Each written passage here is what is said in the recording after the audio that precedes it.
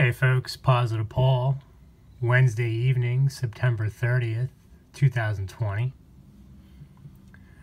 And all hell's breaking loose outside. A full moon, of course. Not quite sure what happened, but major fire. It looks like possibly at a gas station, but let's hope for the best and say prayers for everybody down here in Rosarito. Try to go easy on them, right, folks? Because these people, and not just down here, it's all over the globe. They're clueless that the tribulation's going to hit, and it's going to hit soon.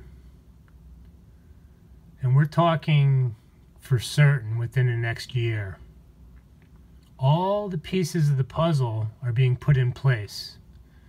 Now I want to try to follow up on this Montauk project business. And the number one question is there time travel? I've always said, going on 4 years now, the only reason these creepy chameleon Canaanites, these dirty dog Draco reptoid hybrids, want to time travel is to figure out when their demise is. And I've already explained, starting in Leviticus, concerning the observers of times and what they were up to. So I want to just go over a quick couple things so this video doesn't go too long. We're in Daniel chapter 7, starting on verse 22.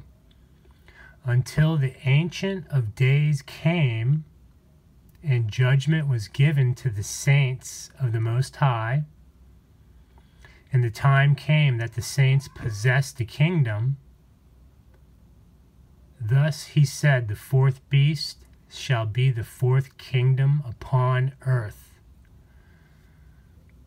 And it goes on concerning the 10 horns, but the most important part here is Daniel chapter 7, verse 25. And he shall speak great words against the Most High, and shall wear out the saints of the Most High. And that's right. They got me down to a nub, folks. I haven't had money in years. There's no even, and this is how goofy this is, that, you know, my family and even my son's mom, oh, when are you going to get a job? These people are clueless. And I keep trying to help them. So what am I supposed to do? I'm wore out. I'm over this. But they shall speak great words against the Most High, and shall wear out the saints of the Most High, and think to change times and laws. Now, the key word here is think. They're thinking on how they can do this. Prevent their demise, folks. And they shall be given into his hand until a time and times and dividing of time. Well, let's go right back to the Montauk Project and the Philadelphia experiment. Those two go hand in hand. They cannot be separated. But again, what came first, the chicken or the egg? Did Preston and Duncan and whoever else try to clear their conscience and said, look, we're going to crash this project? And they do it in a way where the story is, again, I'll just keep repeating myself ad nauseum. Duncan sits in the Montauk chair and he thinks about a monster, this monster Junior, that gets fed in from his mind, through the chair, into the computer, into the, transmitter. It's a thought amplifier. And suddenly Junior appears, and he's running amok on Montauk Point, meaning Fort Hero. Meanwhile, they say things are like, they cannot shut this equipment off. Okay. We got that part. Now, what about the part with Al and Duncan showing up and the older Von Neumann's telling him, look, you got to go back and you got to smash the equipment on the Eldritch? Do you see, folks? Look, this is all a bunch of hocus pocus.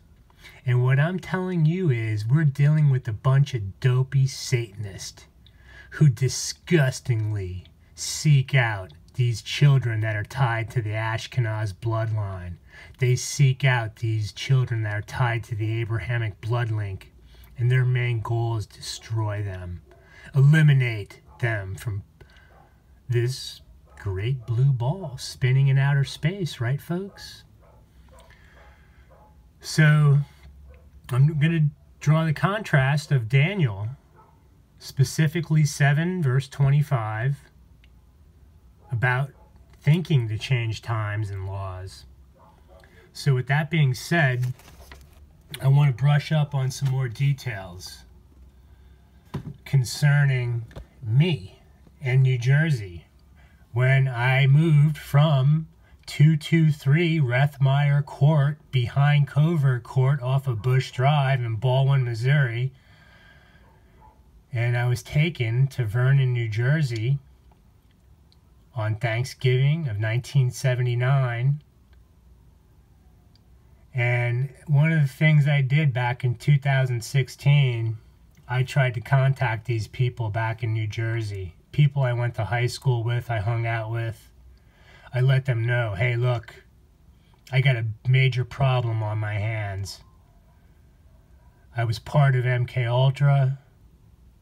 I got these Illuminati characters on my ass because apparently my great-grandfather's older brother sold out. My parents bailed on me. They know what's going on. They know what happened. And what they did is they just mocked me. They took it as a joke. Now, as I said, this town, amongst many towns scattered across the United States, are nothing but holding pens for these children back then. So the point is I put people on notice back in 2016. And what I got in return was, yeah, you're just, sure, you're crazy. Okay, well, let's talk about this crazy Montauk project then. Right there's Montauk Point, right there. I'll always state it that by the early 80s, they had the time tunnel perfected. I know I had sleep paralysis when I was younger, and I would fight that. And what I really believe is, folks, I'm just one of those ones they could not get a handle on. Or maybe they did. Who knows? But again, why am I still here? So here's the point. I wanted to explain about how the United States' goal back in the war, World War II, was to find a way to detect the enemy before they arrived, find a way to become invisible to the enemy. And this is all based around the theories that were developed by Tesla and Einstein and others. This was all done, according to Al, at the Advanced Institute of Studies on Princeton University. Now, I've always stated about my grandfather, who was a World War II vet, a Navy chaplain. He served on the USS South Dakota. He was in the thick of the Pacific Theater, had been kamikazed many a times. There's many pictures of him online giving sermons, burying the dead at sea. But he knew what was going on. He knew Forrestal. I've already shown the letter. I don't got to keep doing this. But the point is, what I want to show you is this is something I discovered a couple years ago. And it's a list of all the people that went to Princeton University and had received a bronze memorial star. And it's not a very long list. It was compiled apparently April 10th, 1992. And at the top of this list is my grandfather, Newell Dwight Linder. It shows that he graduated Princeton in 1931. Now, I've already stated, his father, my great-great-grandfather, Paul W.F. Linder, had went to Princeton also. This same exact time, Woodrow Wilson was the president of Princeton and a professor there. So my family has a connection to Princeton. And certainly these two gentlemen would have known all about Einstein and Nikola Tesla. Now, whether they knew exactly what they were up to is a different story, but I'm trying to draw the contrast of why my grandfather was murdered by the CIA, because he knew too much. Now, Al always states concerning the Philadelphia experiment that Nikola Tesla got cold feet and tried to crash the project because he was concerned about his fellow humans. But we also know, Al said, that apparently once they had punched the hole through to hyperspace, that these aliens flooded in. And it's known that Nikola Tesla also, apparently, according to him, had communications with aliens. Now, to try to reconcile all this is impossible, folks. All I'm doing is I'm giving you facts as I see them, as a satanic ritual abuse survivor who knows damn well, America, you're in deep shit. You think they raped, tortured all these little boys and girls back in the 50s, 60s, 70s, 80s, and keep going right up till today. You think, what, Trump's going to stop all this? What, they got time travel figured out? Okay, time travel. You have to understand this, that the Philadelphia experiment concerning time travel was a complete accident, according to Al. That they were pulsing this electromagnetic field, creating the electromagnetic bottle around the Eldritch. Next thing you know, it does disappear. But furthermore, this thing punched a hole into hyperspace and created a vortex. Now, why it connected with Montauk on August 12th, 1983, who knows? That cannot be explained. Only John Van Norman would know this. But the point is, folks, I can place myself there. On that very date, I would have been, what? Okay, 83, I would have been 16 years old, heading into my junior year. Because when I moved from Missouri, I should have graduated in 1984. But I graduated in 1985, and that's another issue of how that all worked. And I still have my diploma, which only states my name as Paul Linder, not Paul Wilson Linder Jr. June 1985, okay? So, with that, with this driver's license showing my address as 144, which would be later changed to 33, and one other piece of evidence, which I'm not going to show, that you people are in big trouble, because here's what I think. Did the chicken come before the egg? Were these Nazis out in Montauk by 1983 trying to figure out how they could do a switcheroo and make Germany win the war? I'm just throwing ideas out there, you know? Let's keep an open mind, folks. You're not going to hear this from James Rink or any of these super soldiers.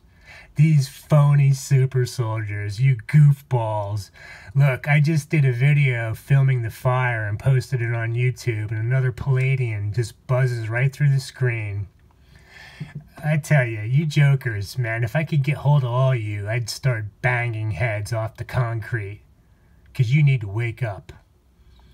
So yes, my grandfather and great-grandfather went to Princeton. They were both ordained as pastors. Now, let's see. Let's slow down for a minute here. Because what I'm trying to figure out again is,